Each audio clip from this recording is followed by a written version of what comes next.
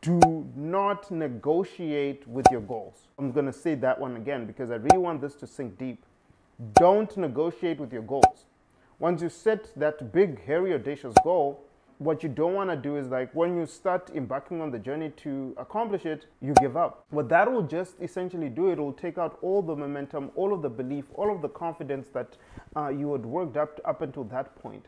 So no matter how hard it is, stay in it until you reach the top of the mountain. In the book Living with the Seal, Jesse talks about so many different things that the seal would make him do.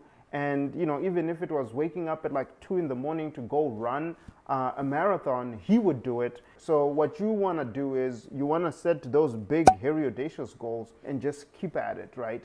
Because you'll be surprised that you might be able to achieve the things that you never thought you would be able to achieve. Or at the very least, you find creative ways to actually still get to your goal. But it's really not about the goal at the end of the day.